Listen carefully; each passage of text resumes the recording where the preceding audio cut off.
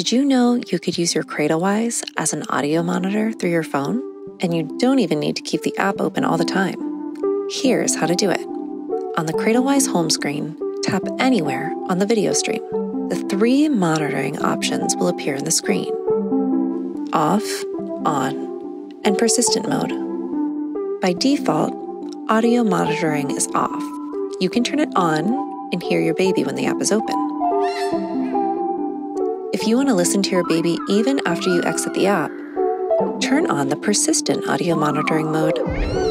Take advantage of this feature whenever you need to be hands-free.